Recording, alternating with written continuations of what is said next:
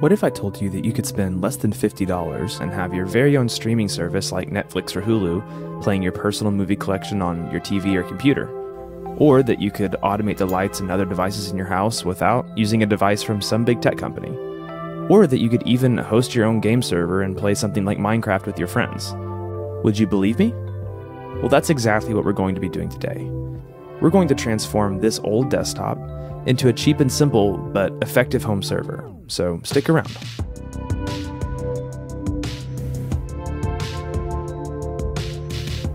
This is the HP Pavilion 500-A60, a quad-core low-power desktop released in 2013. In a previous video, I talked about how I picked this up for $15 on Facebook Marketplace. It's nothing crazy, but it includes the AMD A6 5200 with 4 cores clocked at 2 GHz, and it also comes with 8 GB of RAM, onboard Wi-Fi, and it only uses an external 65-watt power supply that, unfortunately, I didn't get when I bought this unit, so I had to quickly order one on Amazon Prime for about $15, but you can typically find these for a little bit cheaper if you buy them used. Because of the low power draw, which is typically around 15 watts or so, I think this computer will make a really good and inexpensive home server. My goal is to end up with a small, quiet, and power-efficient machine that can easily run services like Plex and Home Assistant, function as a basic NAS, and maybe even host a game server like Minecraft. Before we do that though, I'd like to make one small hardware change. In the last video, we used a 128GB SSD as a boot drive for Windows. While we could stick with this, I think we would be much better off with more storage than that. And to keep costs down, I'm going to swap out this SSD with a 2TB hard drive that you can often find on Facebook Marketplace or eBay for about $15 to $20. While this will slow down boot times, I really don't think it'll matter that much since I plan on running this PC essentially 24/7 as a server. For this build, I plan to install Ubuntu Desktop, which is a pretty popular distribution of Linux. If you've heard of Linux but haven't used it before, you might be getting nervous and panicking right now, because many people think Linux is complicated and intimidating. But I've only been using it for about a year or so, and I managed to get a lot done. And I'm by no means an expert. If you're interested in building a server similar to this, but you're nervous about using Linux, I would go ahead and encourage you to take the plunge. It's not as hard as you might think, and it's a lot of fun. To get started, all we have to do is go to Ubuntu's website and find the download for the long-term support version of Ubuntu Desktop 20. Since I eventually plan to run this server without a keyboard, mouse, and monitor, it might make more sense to use Ubuntu Server, but to keep this video a little more simple, we'll just start things out using a desktop environment. We'll also download Rufus, an application that will let us create a flash drive installer using our Ubuntu image. Creating our install drive is as simple as plugging in a spare flash drive, opening Rufus, selecting our flash drive, selecting our recently downloaded image, and then hitting start. There are some other options, but the default settings work just fine here. We get a few messages and warnings here, but we can really just hit yes and OK on all of them, and then we just wait for Rufus to do its thing. Once Rufus is finished, we can eject our flash drive from our PC, plug it into our soon-to-be server, and then fire it up.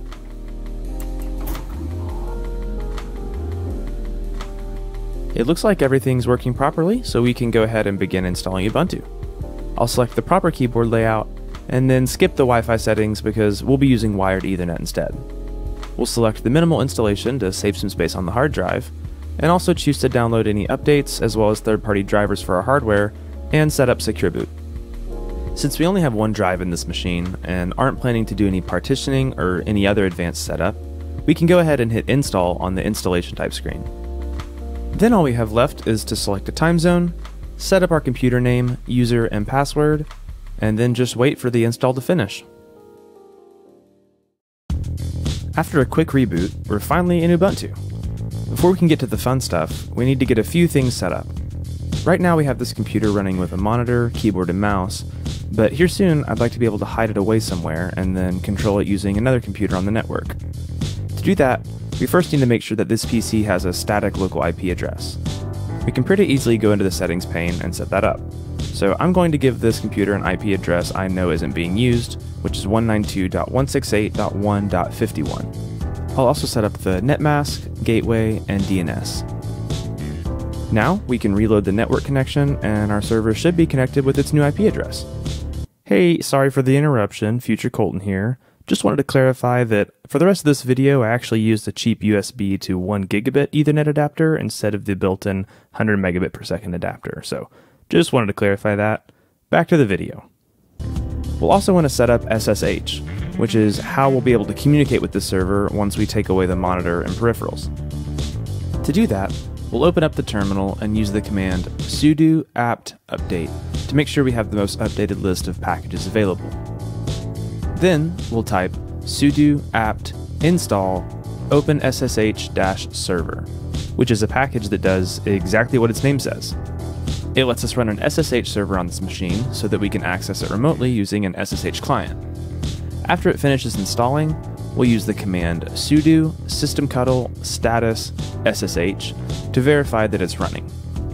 Since this all looks good, we can actually hop back over to our Windows PC and open up PowerShell. I can then type in ssh haven, which is our username on our server, at our server IP address, which is 192.168.1.51, and then hit enter. And then if we've set everything up correctly, we should get this warning here, and we can just type in yes. Then we just type in the password we created when setting up Ubuntu. And now we're remoted into our server. Pretty cool. The next thing I want to be able to do is share files, and we're going to use a package called Samba to set up a network share. I'll run apt update again just to be safe, although I just forgot to type in sudo, so we'll do that again, and then run apt install Samba, followed by samba -- version to make sure it installed correctly. We're currently in our home directory, or folder, and this is where I want to create a new directory that we can use to share files with other computers on our network. So I'll use mkdir, or make directory, and then haven-share.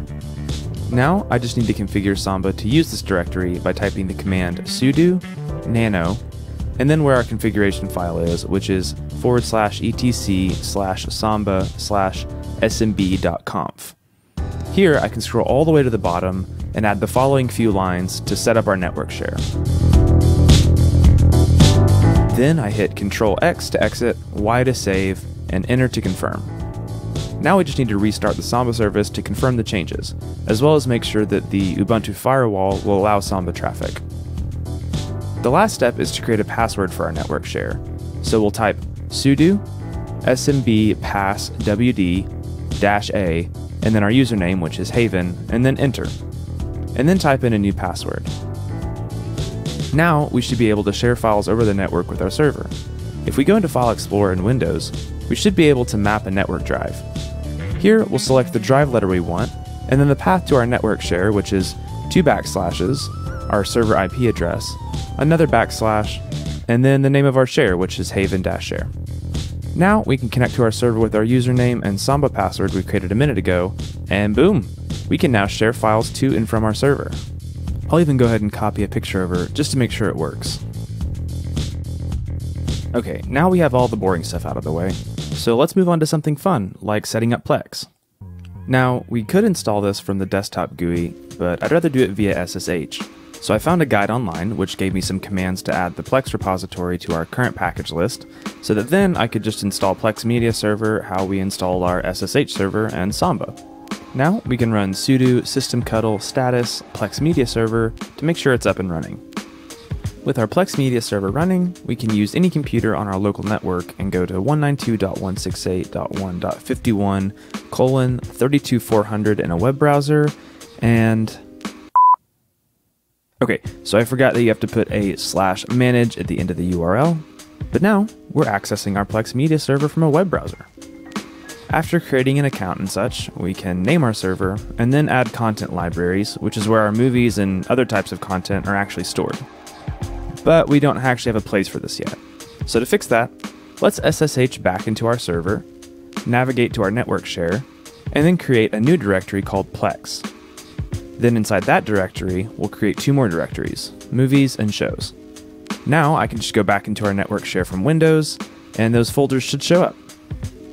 Then I can just copy a movie to the movies folder, and then within the shows folder, I'll create a folder called The Office, and another folder in that called Season 3, and I'll transfer a few episodes over.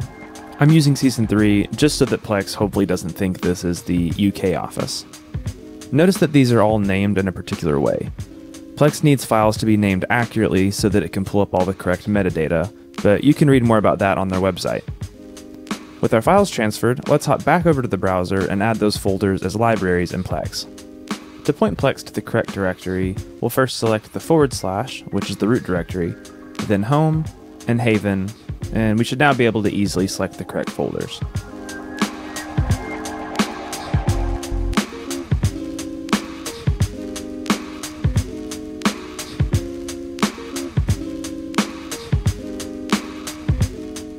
With our library set up, we're pretty much all finished. We should be able to see Over the Hedge in our movie library, and if we navigate to shows, we should see the... Okay, it looks like I confused Plex by only copying 4 episodes of The Office.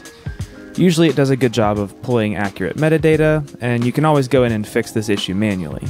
For now though, we can watch our one movie, or a few episodes of The Office, and we can easily add more content by just copying it over the network. Next up, we have Home Assistant, and I'm actually going to run this as a Docker container. If you're unfamiliar with Docker, I highly recommend that you look it up. Essentially, we'll be able to spool up a very lightweight container, which is sort of like a virtual machine, that is running the Home Assistant operating system. First though, we need to install Docker, so I'm just following the instructions for installation on Ubuntu from the Docker website. After some command copy and paste, we can run a Hello World image to make sure Docker is installed properly. Now that we can use Docker, installing Home Assistant should be incredibly simple. We can just go to the official Home Assistant Docker image documentation and copy this command. Rather than pasting it into our command line though, we'll actually paste it first into a text editor so that we can make a few adjustments. The first change is the time zone. For me, that's America/Chicago. We also need to map a directory on our Ubuntu server to the /config directory in the Docker image. We should probably go ahead and make that, so we'll hop back onto SSH, navigate to our home directory, and then make a new directory called has. Now back in our text editor, we can type the path to that directory, which is /home/haven/has, before the :/config. Now we can copy the full command and paste it into our terminal. When we hit enter, Docker will pull the Home Assistant image, and in a minute, Home Assistant should be spooled up and running. To double check, we can type sudo docker ps to see our running containers, and Home Assistant is right there. Now, basically in the exact same way we accessed Plex, we can use a web browser to navigate to Home Assistant by going to our server's IP address, and then we'll type :8123 to access it on port 8123, which is what Home Assistant uses. It looks like everything is working. We can create a username and password, and then do some basic configuration about where our house is, and then after a few more slides, we're at the dashboard. Once I switch things to dark mode, we can take a look at all of the integrations Home Assistant automatically recognized on my network. I could take the time to set these up, but for now I'll just ignore them all except for LifeX. I have a few lamps set up with these, so I think we can go ahead and configure them, which is really simple. After that, I can easily go in and change the brightness or the color on my smart bulbs. And this is just the tip of the iceberg when it comes to Home Assistant.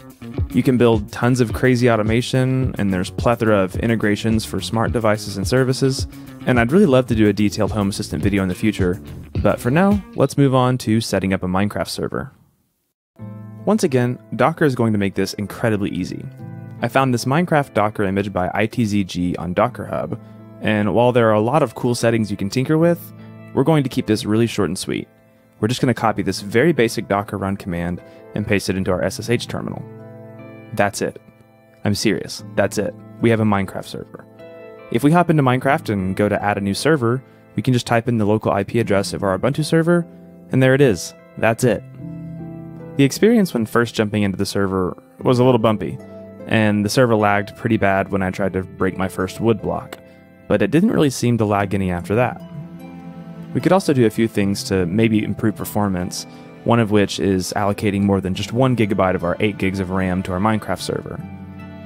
I also want to be clear that, in its current state, this server isn't accessible outside of your local network, but it's pretty easy to remedy that if you really want to, and I might do that in a later video. I might also test how well this machine does with more than just 1 or 2 players on the server.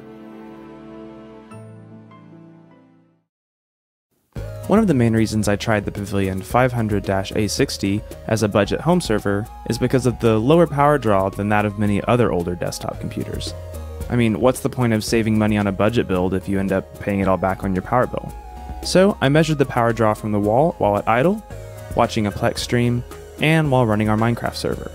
The Pavilion averaged around 20 watts at idle and even when watching something on Plex. Minecraft was quite a bit more demanding though, drawing around 30 watts typically with spikes between 35 and 40 watts. I was curious what the actual cost of running this would be per year, so I used my personal kilowatt per hour price to calculate the approximate totals. For me, to use this for Home Assistant and or Plex would cost around $21 per year, and if I wanted to host our Minecraft server, it would cost roughly $37 per year. To me though, this doesn't seem like a huge investment when compared to the cost of renting a server, for example. In my opinion, being able to take this cheap old PC and host all of these services essentially for free is just insane. I mean, my wife and I use Plex all the time to watch our DVD collection of The Office, and we use Home Assistant for a lot of things around the house. And I'm actually planning to start up a Minecraft server with my friends, potentially even using that Docker container. And there really is a ton more that we could do with this machine and other computers like it. I plan to record a lot more videos similar to this one, so if you liked it, make sure to hit the subscribe button. And if you want to support me, I'd love for you to hit the like button and maybe leave a comment below. Maybe an idea for something else you think we could do with the server. But for now, I hope you have a great day, and I'll see you next time.